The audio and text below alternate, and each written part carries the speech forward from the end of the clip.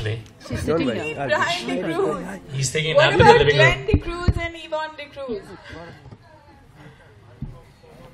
What about anyone from Pune? Big contingent. What about Mumbai? Awesome. And anyone from Germany?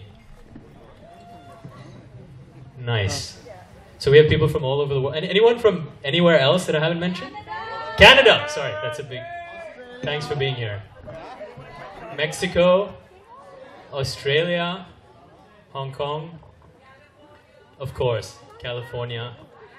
Our Sindhi contingent is here. Shout out for the Sindhi yes. contingent here. And Anjali is also Sindhi by marriage, so yeah, there's three of you, well done. There's Beena here, there's always Bengaluru.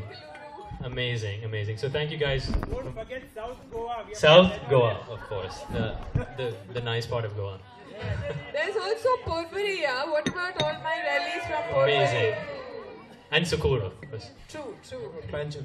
Panjim, everyone from Panjim. We have a big crowd from Panjim. Amazing. And from the south, some people have come all the way from the south. Thanks, guys. There are some seats up front. There are lots of seats up front. Please come. Frederick, I can see you behind the tree trying to drink tea. They're allowed to relax. Okay, great. So welcome once again. I'm Kunal, and we're all really excited to celebrate my mom Michelle's first of many books maybe, but first and last book, Becoming GOAN, which is about her relationship with Goa. Woo!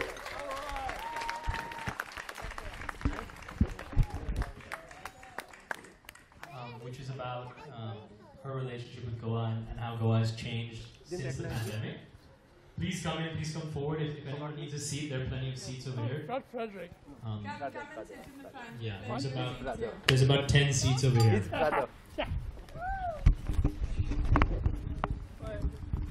So we wanted to ask a few questions of our author today, so we could get to know more about her, since some of you don't know her that well. And we also wanted to learn about the book and about her writing process as well. So before we start, just some introductions from the other people here.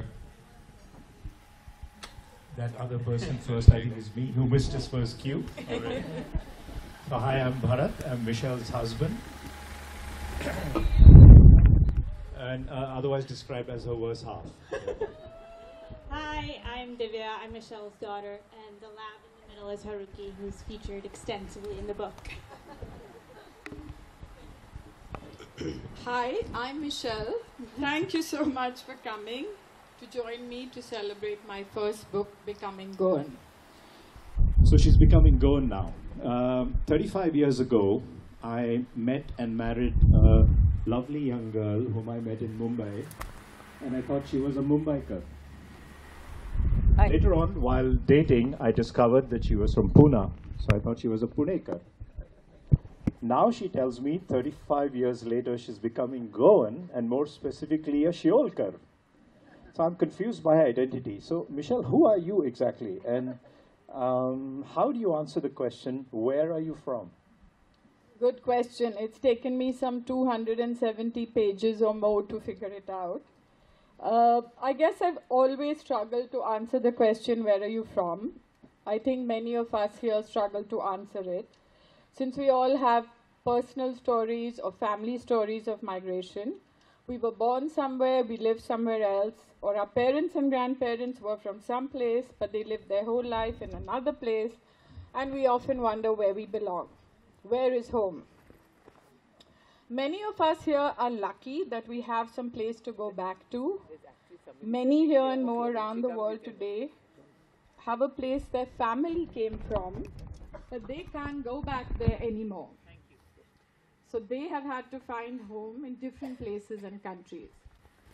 For me, I know that after living in Pune and Mumbai and after many countries around the world, I have found a community and a home here in Goa, a place my grandparents left. So would you say that was the trigger or inspiration for finding the book, for writing the book, you finding a home in Goa? Yes, that's definitely the bigger theme, but I also felt compelled to record this time in history. I thought of creating a time capsule so you would know life that at one time was in Goa and in Seoli before all this crazy construction took over. To record the Goa I knew and loved for all my little friends here and all my little grandnieces and grandnephews. The Goa and Seoli that I came to with my parents as a kid on holiday from Pune, where I met many people here, including Piki and Nelinia, who are here today. Over the years, I kept coming back here when I inherited this house to extend this house and to nag Amit Suktankar, our architect here. Finally, when we moved over the pandemic, I could see how Goa in general and Seoli in particular were changing exponentially. So to use the pandemic cliche, I think that was the catalyst or pivot for my book. So with the pandemic as the catalyst and the goal to create a time capsule for some of the younger generations, we have some tiny tots to some older generations like Uncle Caesar and people who have seen Goa. You had this purpose of creating a time capsule. And we know, as with many things that you set your mind to, the process became all-consuming and maybe a little bit obsessive. And you took the project on with determination and focus, and we're obviously very proud of the result. Yeah, Kunal, you said all-consuming process. So let me share a little experience that I had while the process was consuming all. I would sometimes wake up in the middle of the night to get a glass of water. And without my specs on, I would see this, ghostly person sitting in the room, lit by a very spooky looking glow. And I thought, there's a lot of stories in Goa about ghosts in houses, so I wondered we had one too here. And then, of course, with specs on, I realized it was Michelle, sat in a chair at 3 o'clock in the morning with only the glow from her laptop lighting up her face. I got so used to it that if there are ghosts in this house, I'm quite okay with them now. So my question is, how long was this all-consuming process of writing the book? So I had started blogging right in the beginning of the pandemic, which was in April 2020. There were all those Zoom parties and toilet paper crisis and some Delgado coffee making binges and all kinds of things. As things started slowly opening up and we came to Goa, so did half of urban India with their dogs. I met many different people who had moved here and spoke to even more who were wanting to move here. I started thinking about what it meant to be a Goan in Goa today.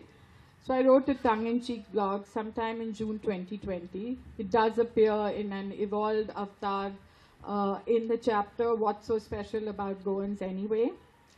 My Being Goan blog got some attention from family and friends, and few encouraged me to write my year in Provence story. I started wondering if I could actually write a book. I had no idea what that meant. I spoke to my Bandra neighbor and all-time good guy, Naresh Fernandez, sometime in August or September of 2021. He also encouraged me to write the story and explained to me how this whole traditional publishing process worked. I needed to write a proposal, send some draft chapters to a literary agent who would help me craft my writing into a book. It was very different from writing a blog. So I started writing proposals and sending them to lit agents about October 2021. The rejection started coming in by the beginning of 2022, which added more fuel to my mounting self-doubt about becoming a writer. So I thought of giving up. But every time I heard or saw something that would trigger me, I came home and wrote about it. By May 2022, I was determined to write this book. Whether I found a publisher or not, I would tell my becoming Goan story. That's when I went to meet Goa's favorite archivist and publisher, Frederick Narona, to ask if he would help me to publish my book. By then, I'd written a few more chapters.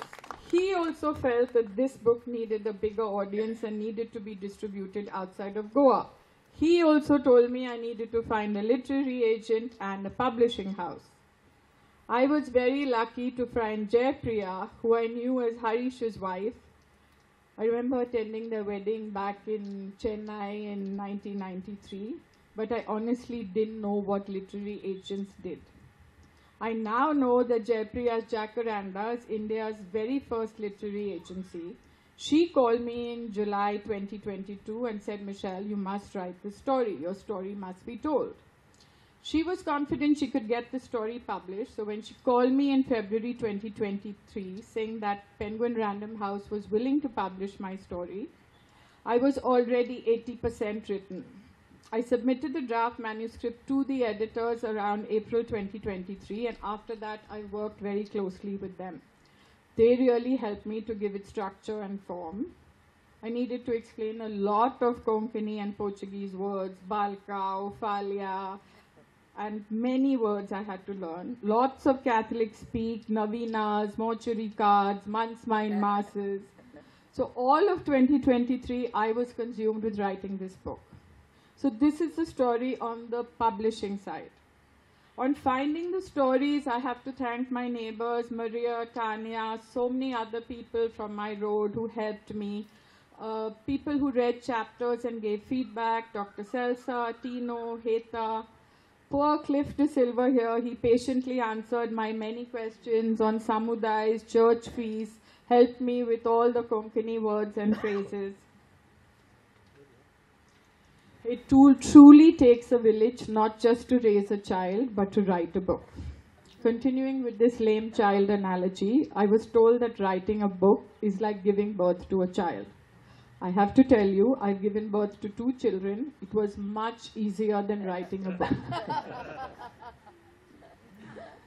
So thanks for that, Mom. I think the stories that you share about Goa with Cholam as your focus is really what make this book unique. So since we're here in Cholam, let's talk more about the chapter on the legends and stories from Cholam. Why did you want to record this village in particular with such detail? So I was on this evolution towards becoming Goan, and I realized how little I knew about Goa. There were so many people who knew a lot more here, like Frederick, like Vivek Menezes, who I followed on Facebook, learned all about Goa and Goans from his writing.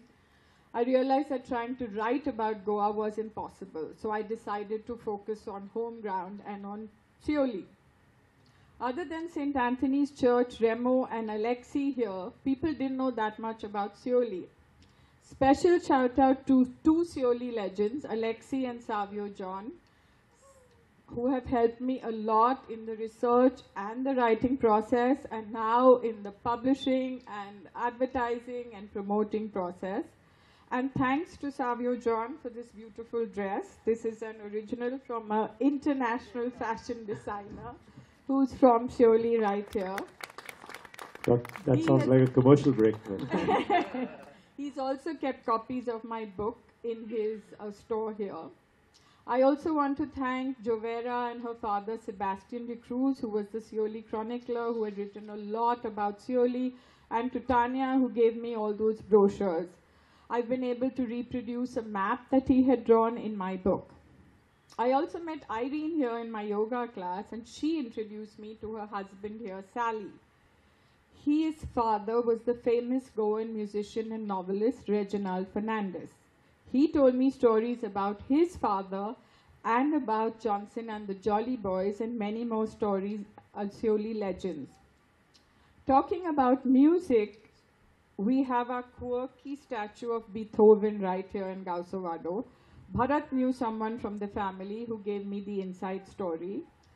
I discovered the Matiche Chapel some years ago when my neighbor and good friend Anthony Coelho took me up for the Stations of the Cross.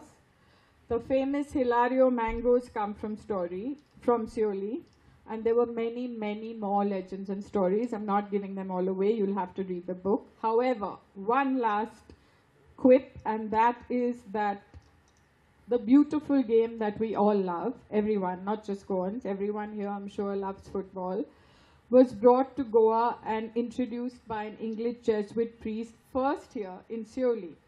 Okay, no more spoilers. You'll have to read the chapter on finding Seoli stories and legends. So,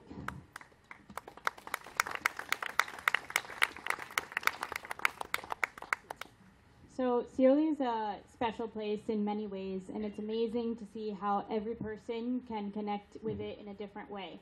As a family, and in a chapter in your book, you talk about the many different Seolis and the many Goas.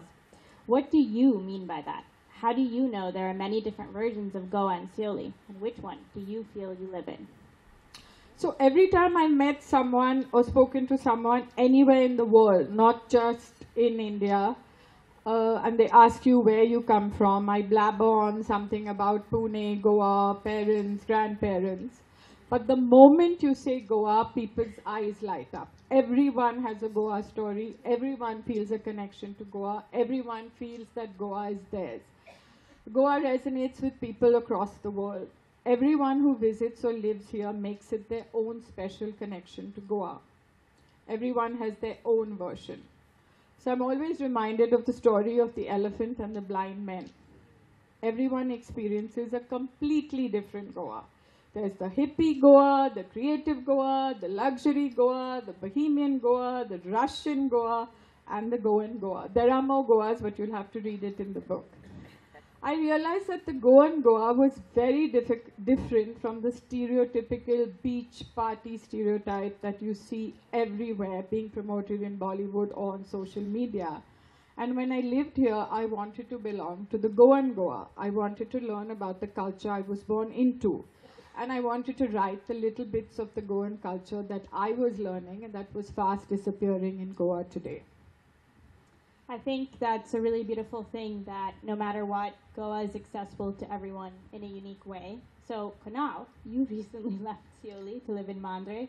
What Goa do you feel you live in?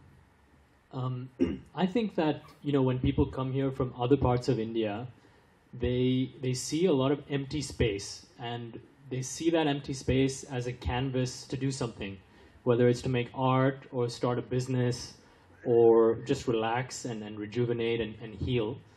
But I think in seeing that emptiness compared to an urban environment, they miss the story, the culture, and the history that's here, and I think are perhaps disrespectful of that, even when they're a tourist.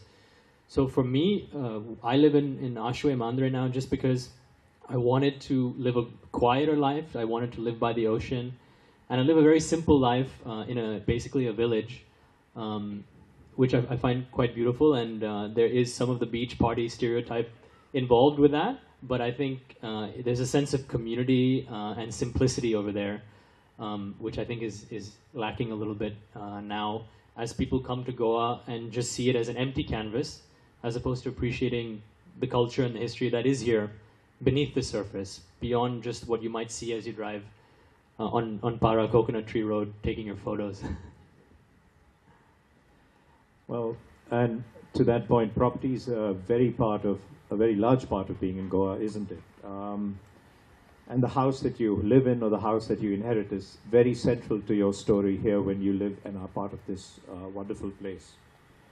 So, Michelle, what is the deal with property and Goans? Like, why did you feel you needed to include a whole chapter on Portuguese property law?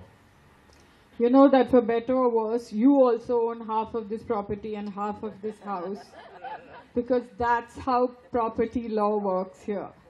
Sons and daughters both inherit equally, and when you get married, your spouse also inherits half. So you also own this house with me.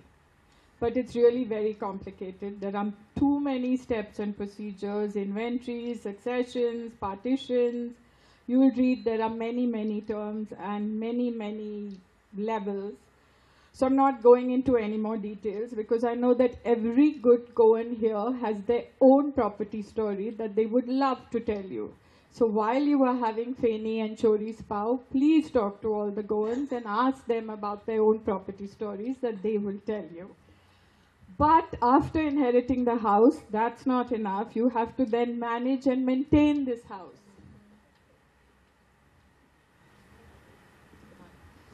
So, yeah, so this, and you have to watch which snakes are in which bedroom and who's sleeping with what kind of snake, and make sure the dog, yeah, we've all been through that. You inherited this house, Mom, from your father. It was built in 1859 by your great-great-grandfather. not just yours, but other people here were also related. Ingrid, William, Geraldine. You have to list now all your relatives who are here on that side. Then, so you inherited this property after your dad passed away, unfortunately, and then talk to us about the joys and challenges of restoring a house, adding to it. Amit's here as well. What was that like? We were living in Bangkok at the time. Maybe Dad also has some insight here on what it was like. Yeah, I think I won't go long, but I'll give you a brief insight. We started work on the house in 2005, and behind you, later on, what sits in the center of the overall structure now was the original house. And we started, repairing and restoring that, all with Amit's guidance, Amit Suktankar, our architect, who led us by the hand through the whole process. And we built 2 new wings, and this entire structure was ready by 2009. And the idea was to respect and preserve the old house and to add 2 new wings to it, which would be modern, but fit seamlessly into the old house. So all that was complete by 2009. I'll end that little introduction by just saying that, when we started the house, as Kunal mentioned, we were living in Thailand, in Bangkok.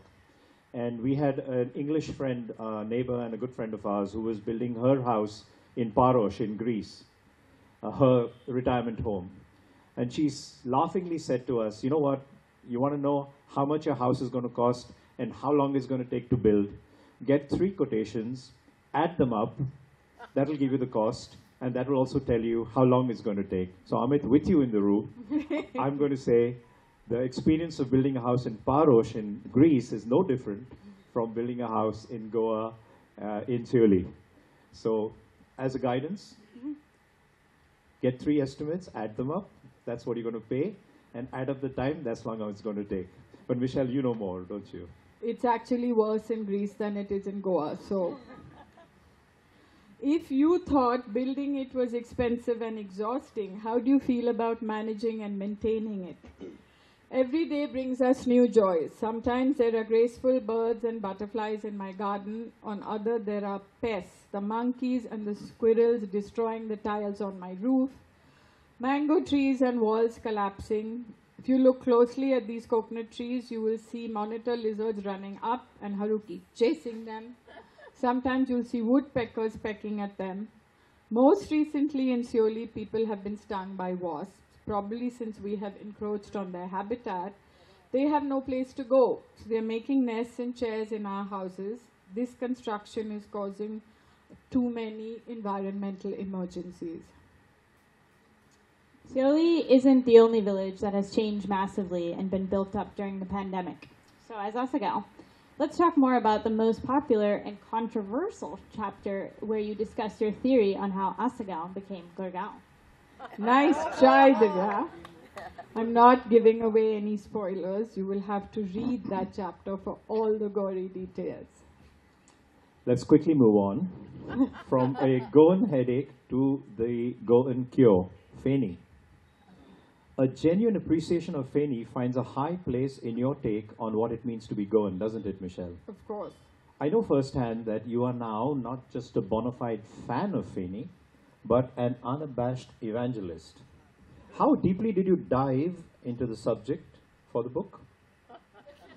It was really very hard. I had to suffer through this process. I had to suck it up and drink Feni to make sure I understood all the nuances of this fine drink.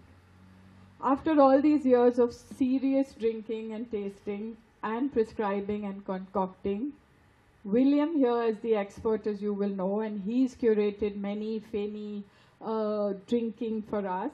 He and Cliff here helped me to read and fact check that chapter. But I have to say that Uncle Caesar's remains the best. Kunal, you want to tell your Mojay Indiana Jones story with Uncle Caesar? So I only get up at 5 in the morning once a year to go with Uncle Caesar to Morjay to buy the best Feni that you can get.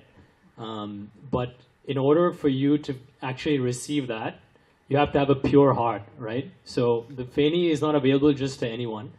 First you have to be accepted by Uncle Caesar, and then you have to pray that the lady who makes it will give it to you because she She appreciates who you are and that your heart is in the right place.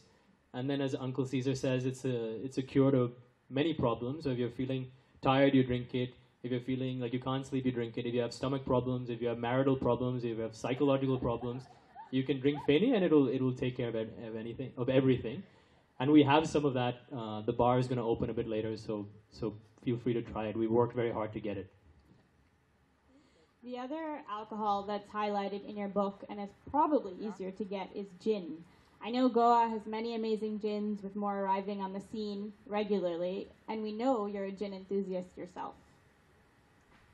Ooh, how many people here have been subjected to all my gin tastings and gin visits and going to gin bars?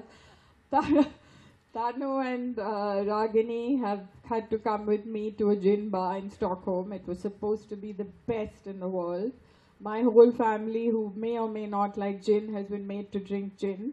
Mithika and Arvind were dragged to gin bars in London with their 2 little kids. Who knew that people don't take kids to gin bars anymore? But it was all for a good cause. I think we can now add a gin evangelist to your credentials. Do you think you've achieved your goal of becoming a ginfluencer after writing your book? No gin company has called me yet to promote their gin, but I've been posting on Insta, and I'm hoping that I'll get my true calling to be a ginfluencer. I'm a bit confused. You're trying to bust the Goan stereotype of drinking by including 2 chapters, one on gin and one on Feni in your book? I don't know how that busts the stereotype. You know that Feni is therapeutic. It has medicinal benefits. We do it for our well-being. It's all an important part of being Goan. So I'm glad that stereotype is true. And there's another stereotype in the book that you push back against, which is that Goans live a susegad life. So what do you think about this stereotype? And guys, do you think mom could ever be susegad? I can vouch for the fact that Michelle can never be susegad. She lives to organize, nag, you will remember Amit, nag and rush around. As I like to call her, make work Michelle. I really can't be susegad, and hearing this susegad word to describe Goans is very annoying. We're all so hard working here. The other stereotype that really annoys me is the drunk Goan, because every time I tell people, say, where are you from? I said, I live in Goa. They're like... All right, okay, so no drunks and Susegad Goans. The other thing I've seen about Goans is how they can trace their ancestry back generations. They know all of their relatives, which Vado they originate from, and where they live now. So, Mom, are all Goans related, or are you just related to everyone? All Goans are related to each other, Kunal. Ask anyone here. Everyone is related to each other. It's not only Goans. All Indians are connected in some way, but it's just that we are very proud of our roots, and we talk about which village you came from, which Vado you came from. It's all on my way to becoming a good Goan. So that brings us to the ultimate question. Mom, is this a how-to book? If people read this book, can they become Goan? No. It's not how to become Goan. It's the story of how I am becoming Goan. So I've been told by many good Goans that, you can't become Goan. You have to be born Goan. Everyone else remains an outsider. So after all this effort and all this reading about becoming Goan, we can't become Goans. No. That's okay. As long as you let us hang out. So with that, we are wrapping up our family Q&A.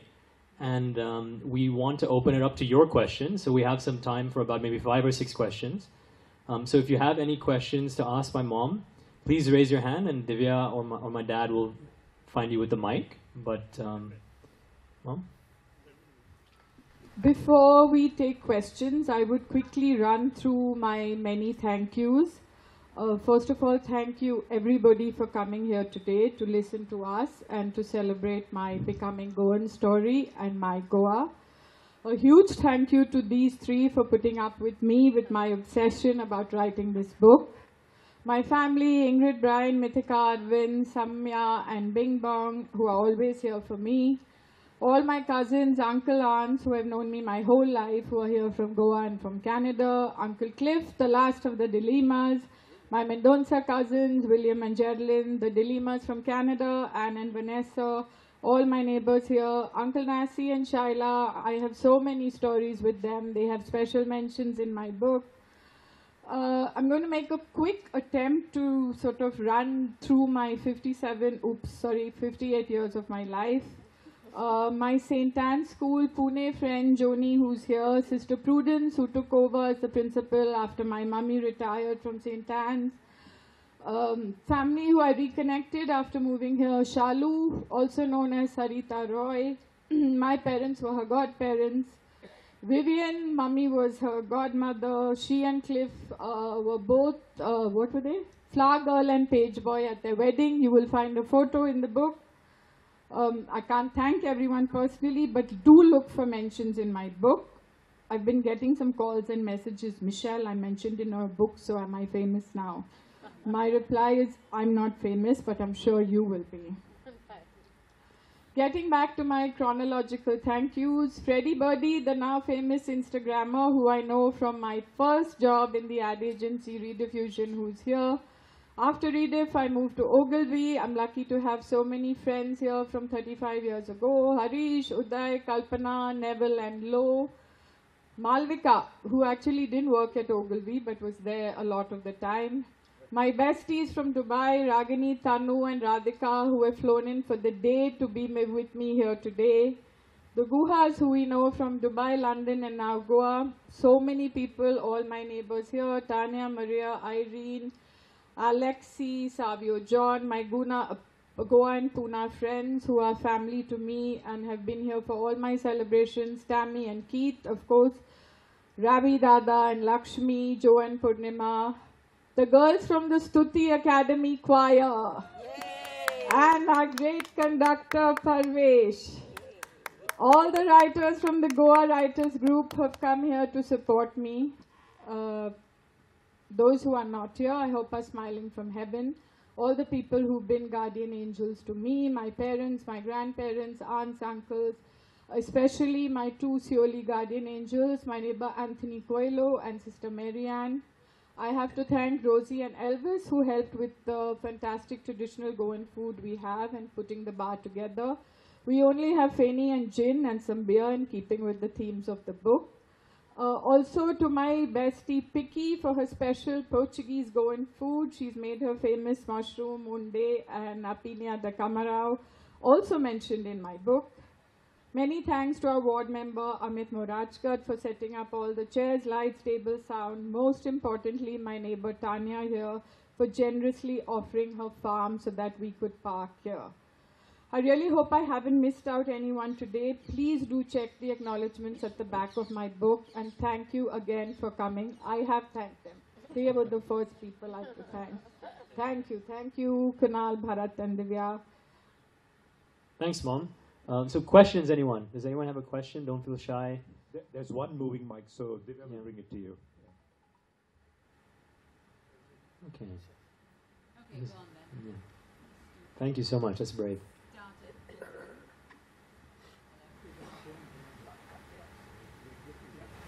Yeah, it should work now. Is it on?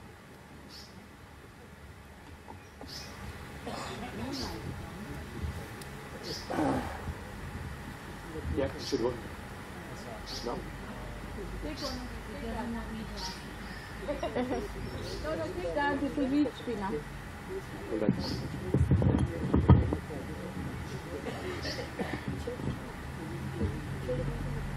Hi. It's kind of a cheeky question. Nothing too deep. Won't expect less from you. All right. So if you had to rate the top 3 things you enjoy doing after becoming Goan, what would they be? Let's say options are singing in the Stuti choir, drinking. No prompted responses here. Drinking with your Goa Writers gang in dingy bars, writing at 3 a.m., or What else have you been up to? Oh, drinking, basically, under the guise of research. All good, all good. The One, Goa two, writers. three. Okay. Yes, 1, 2, 3. Stuti choir. It's like on my adventure to learn to sing. Parvesh is laughing. There's no hope for me, but. Of course, the Goa Writers Group, and so much the MOCA, all the heritage walks that I've been going for, the GHAG heritage walks. So many people I've learned so much from. Going to XCHR for all the talks and book launches and art, so much of the art stuff that I've been to. A lot. That's away from this party, beach, Goa. But you've conveniently left out the drinking bits. There's no drinking. I'm sure it's in your top, 2 favorite things to do now in Goa? No. Anybody who wants stories about Michelle at dingy bars, come look for the Goa Writers Gang. Yeah. Thank you. Thanks, Veena. Any other questions? Don't feel shy. This is an intellectual, safe space. You can ask questions not related to the book. Okay, I guess if we don't have any questions, then Alexis? Oh, we do. Thank you for your question. Yeah. Can you come?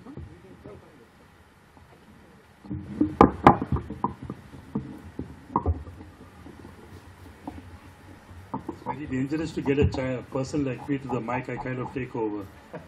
Yeah, but The bar will open, don't worry. is it politically correct to ask you what is GDD? I know who set you up for this. No, You have to ask him. I'm not influenced easily. Lee over there has set Cliff up. We all met at yes. Dog Ears Lee who? bookshop. Lee I who? have got a lot of, there's a lot of Delhi hate in my book. And many people were like, are you sure? And Lee gave me this term, which he swore was a term he heard. And it was in South Goa, not even in North Goa. It was called GDDs. He kept hearing people talking about GDDs, and he didn't know what GDDs was. So he asked me, he said, Michelle, do you know? I'm like, no. He asked around. They said, those goddamn Delhi people.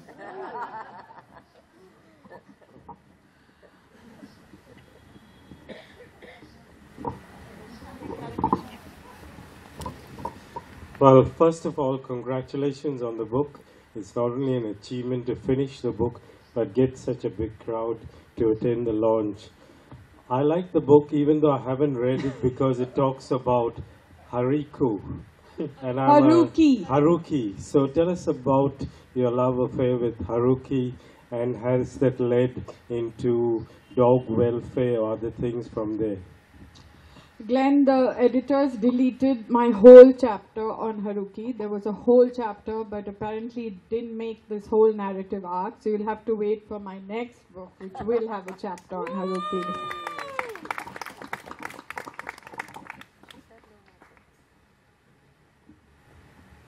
Any other questions? Anyone?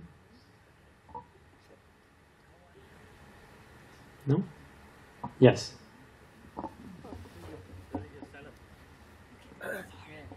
They've nominated me to say something, so I will have to, I guess. This is not a question, but an observation, Michelle. There is a, and I'm not being nasty or rude here, but there is a bit of a dilemma in the book as I see it. The Goan diasporan has been the greatest shaper of this image of Goa, which we all accept today. Not necessarily in a bad sense, not necessarily in an authentic sense, but that vision is different from the vision that is here. And I myself came back 50 years back, and I'm still struggling to kind of overlap the two. I'm not sure that I'm accepted like here myself, because the good news to everyone coming in is that everyone is an outsider. And I still get told, you know, your Konkani is bad, man. And this is something very common with Konkani speakers. You know, they'll tell it to you in your face. So just 2 years back, I've got the courage to tell them, I know it's bad and I'm not going to improve. And if you have a problem, it's your problem. So to bring this full thing to a conclusion, you know, I'm trying to wrap my head around of how the expat Goan feels so strongly for Goa. Besides what Goa is, partly created in his or her mind, which is not necessarily a bad thing, has done a lot to maintain it, but also has got it wrong in some places. I appreciate your effort to try to get it right, get it cross-checked, talk to people. Not that our views are any more authentic than anyone else's, but there is some kind of dichotomy there, just that. I don't expect any response, and I don't have a response either on this. Thanks, Frederick.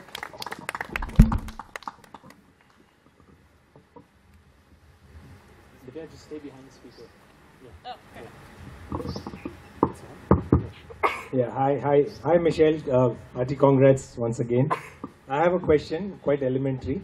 You're part of Goa Writers Group, so I wanted to know what specific, contribution they made, or you learned from them, from a group like that. And the second supplementary question is, how many months did you write? Means from A to Z. How many months, and roughly, how many hours a day did you spend writing? So, to answer the first question, I think I joined Goa Writers Group around the time that I had to submit the drafts to Penguin. So, I didn't have the benefit of the group when I was writing this book, because by then it was already going to Penguin and I was receiving feedback from them. However, the Goa Writers Group is bringing out an anthology now on ways of belonging, which will be released in February at the Goa Arts and Literature Festival. And I contributed a short story to that. And for that, I received a lot of useful feedback from the group, and editing from Sheila, and illustrations from Beena, and many people helped me with that story. I wrote, like, on some days 10, 12 hours a day. Honestly, even walking my dog and doing my yoga, I felt was like tearing me away from writing. So it really consumed me this whole year. The only time I stopped writing was when I had given it back to Penguin and I was waiting for feedback. But even then I kept writing, and Bharat would say, this has to stop sometime. This has to stop. You can't just keep rewriting. So really, this whole year, I mean, when I was writing, it was like 10 hours a day. And it was not like you wake up at 5. I was like waking up in the night. I was working in the afternoon. It was just a lot. Thank you. Thanks, Rahul. Rahul is also from Pune and now in Goa, but he made the trip, I think, many years before us. Okay, great. Any other questions? There's mosquito spray around you guys, so please hand it to each other if anyone's struggling. Any questions? Okay, I think Alexi, if you're... Oh, there is one question. Joni has a question. Yeah. Just ask her to come. Yeah. Just don't go in front of the speaker. Yeah. Joni doesn't have a question. Joni just wants to congratulate Michelle Thank you. from our entire 81 class group. Thank you, Joni. Teachers, really. Thank you. Well done. Thank you. Thanks, and all the best for the second one. All the dog lovers are pushing me for that Haruki chapter. Auntie Vivian has a... Michelle, I don't have a question, but I want to congratulate you. And I want to tell you that I remember your mama. You owe all this fabulous English vocabulary from your mother. Thank you. So in behalf of the Dilima family, Cliffy is here. Yes. I want to congratulate you, and I'm waiting for the next book. Thank you. I think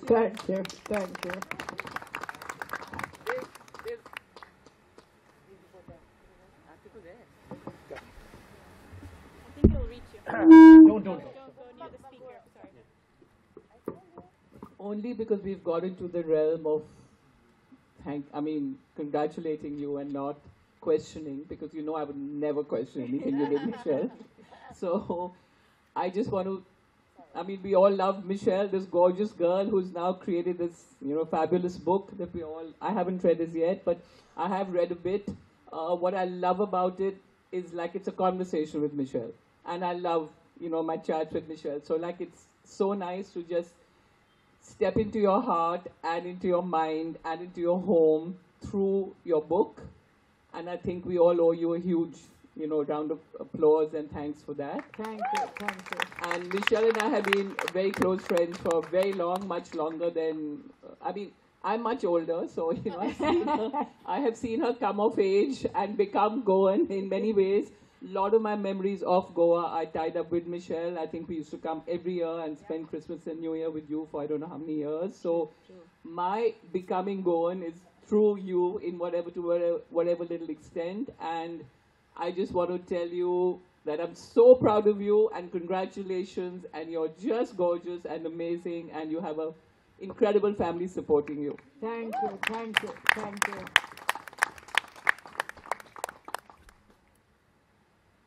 Okay, the bar is open, I think. Any more? Oh, sorry, Alexi.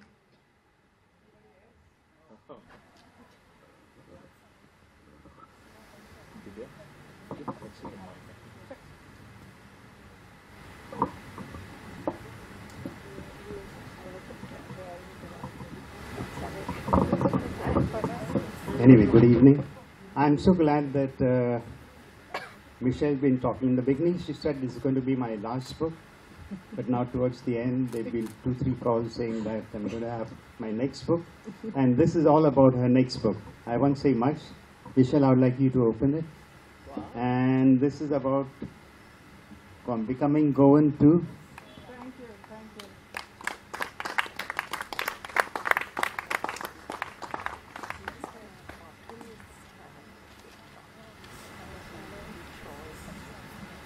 Wow.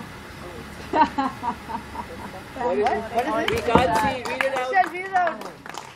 It says born again, Goan. You know, sometime back, I've been following Michelle's stay in Seoul for a long time, and the last time we encountered together, we had this great coconut festival called Celebrating the Coconut. And you know, in Goa or in India, whatever, the coconut is symbolic of anything that you kind of, you want to start something new, so you break the coconut. And this is exactly what has happened. I have baptized her by breaking the coconut on her head. And what I've written here is sequel to her best-selling book, Becoming Goan. Born Again Goan. Thank you. Thank you so much.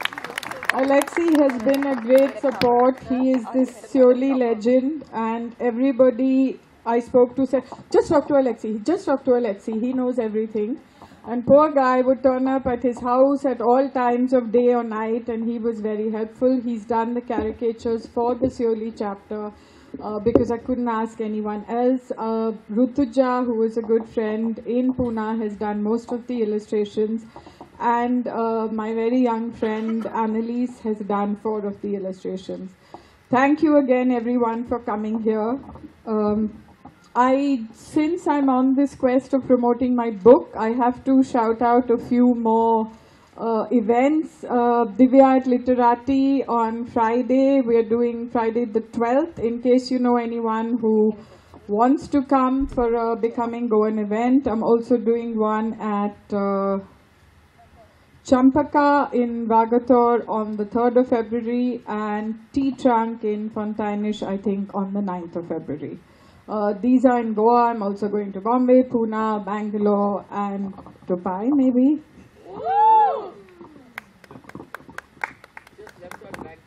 Sorry for being so bold to walk up without being called, but I feel the need to be here on behalf of Biddy. In 1982, June, I took over in the primary section because I knew Biddy would be retiring in November, and they wanted me to take over then. So I feel her presence here very much on behalf of Biddy and your dear dad, Albert. Lots of love and blessings. Thank you to each one of you. Thanks, everyone. There's a question. Please come. 2 questions. Not Mike. Not too close to the speaker, Dad. My English is not good, but I'm reading her book. Her book is very interesting how she is writing. She is writing very sweet and, like familiar, like very close. You're reading very, I find the intimate writing, yes. This is, you can say. But I love this book. Still, I'm not finished, I'm not fast reading.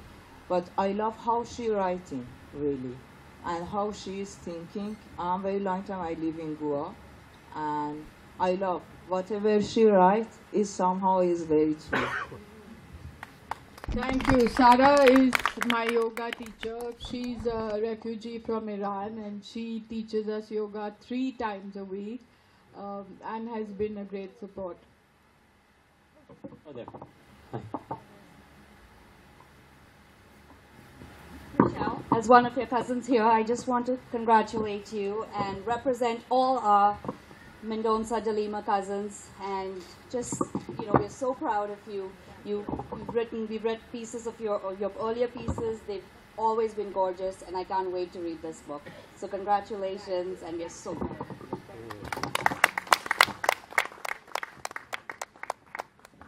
Thank you guys for the questions, for being here, for welcoming all of us, and the bar is now open. There's some food as well. So let's have a good time and meet some new people and make some friends, and let's have a good time. Thanks. Thank you.